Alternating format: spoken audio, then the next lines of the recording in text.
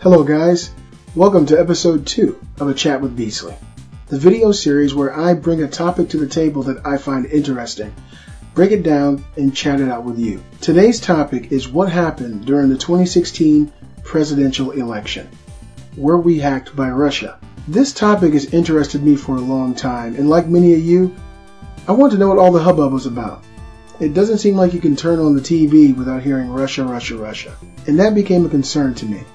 Did Russia really elect Donald Trump? Did they steal the election from Hillary Clinton? These questions and more will be discussed on today's episode of A Chat with Beastly.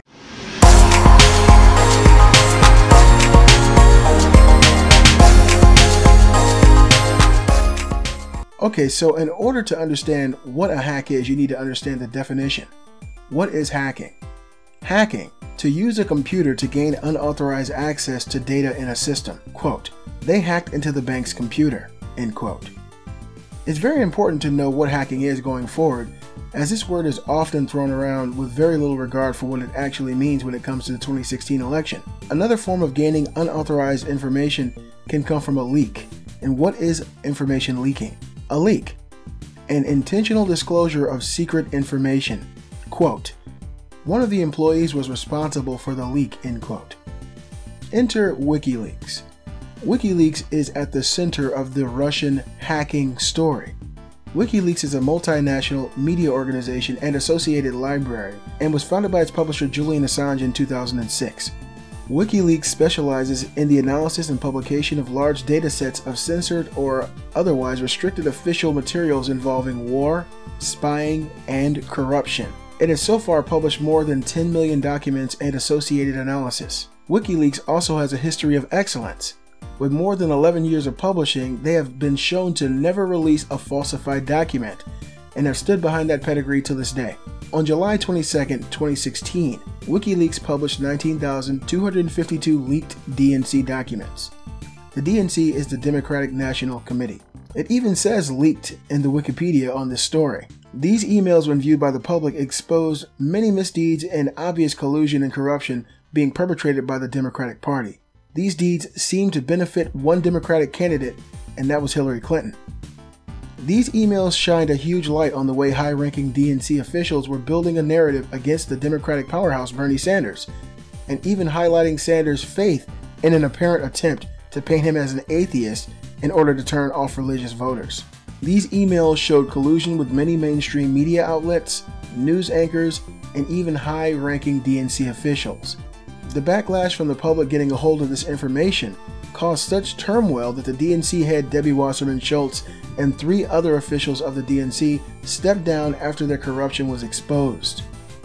During this time, Clinton's campaign manager Robbie Mook stated on ABC News that he believes the Russians were instrumental in it. Quote, experts are telling us that Russian state actors broke into the DNC, took all these emails, and now are leaking them out through these websites. It's troubling that some experts are now telling us that this was done by the Russians for the purpose of helping Donald Trump, end quote. And this is the moment that I believe the Russia narrative was created.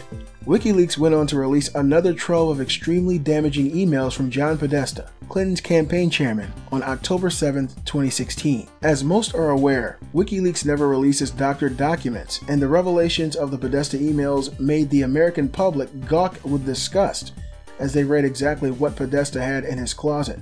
His emails included gems like this. Clinton had great relations with Wall Street and bankers. A June 2013 email showed a speech to Goldman Sachs that detailed Clinton's hope to, quote, intervene in Syria as covertly as possible, end quote, and that the US, quote, used to be much better at this than we are now, end quote.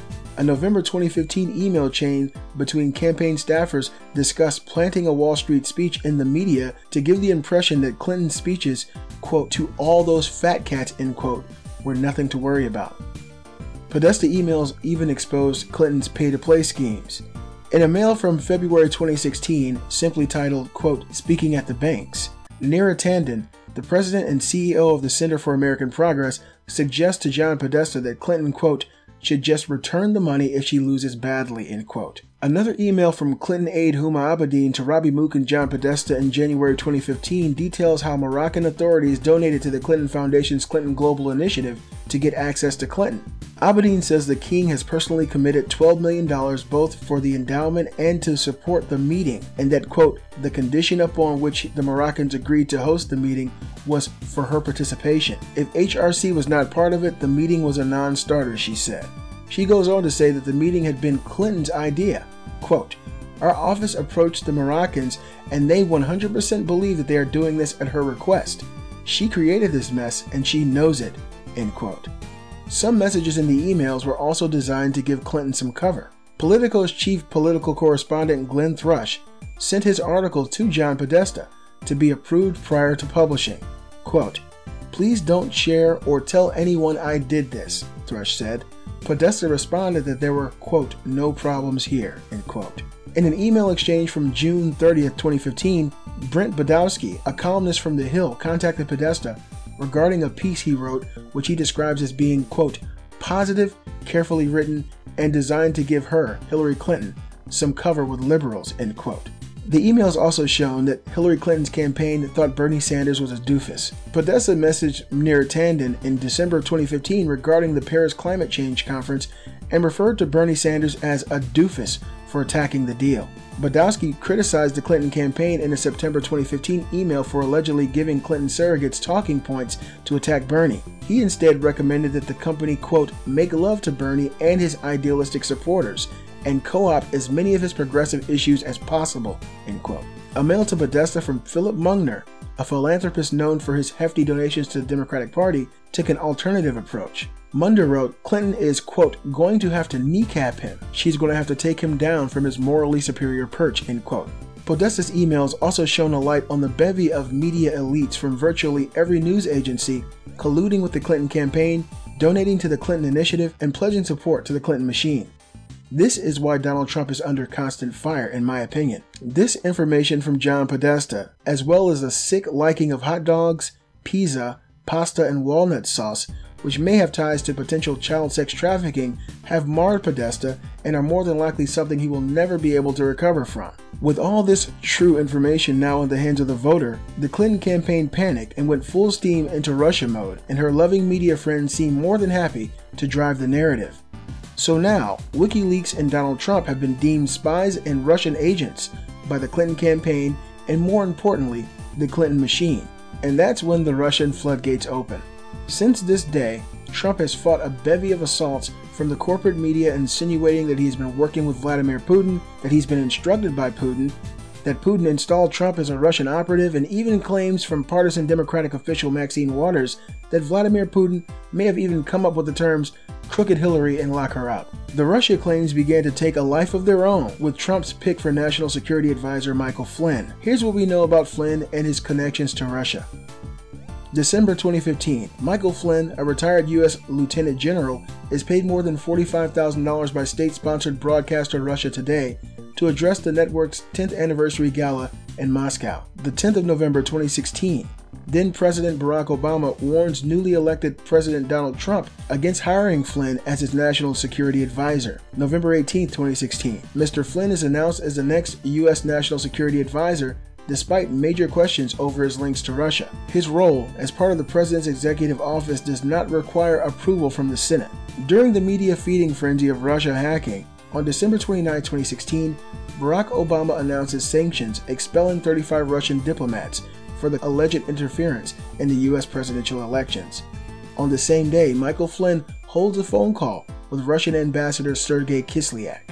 January 15th, Vice President Mike Pence says on U.S. television network CBS that he spoke to Mr. Flynn about his phone call with the Russian envoy and asserts that it had, quote, nothing whatsoever to do with those sanctions, end quote. Trump and his team, including Flynn, take office on January 20th. On January 26th and 27th, the Justice Department contacts the top White House lawyer and informs him that Flynn may be vulnerable to Russian blackmail. On February 13th, Flynn resigns with a statement, quote, I inadvertently briefed the Vice President-elect and others with incomplete information regarding my phone calls with the Russian ambassador, end quote. Mr. Flynn, meanwhile, is under investigation for his contacts with the Russian ambassador and his business dealings with Russian and Turkish lobbyists. And since this day, Flynn has left a big stain on the Trump team and honestly cast a shadow of doubt on the trustworthiness of these officials. But did Flynn break the law? Nobody knows exactly what Flynn told Sergei Kislyak, if they discussed sanctions or any other deals. But the one thing that is known is that Flynn's conversations were picked up by the US intelligence agencies. His name was then unmasked, which can only be done by high-ranking officials, and then his name was leaked to the news media along with the details of the call. Now this is actually very illegal and is a felony. Whoever leaked Flynn's name violated his constitutional rights and the standard that if an American citizen is caught up in incidental intelligence collection, that their names not be unmasked or shared. Flynn obviously lied to the vice president and received monies from countries he shouldn't have.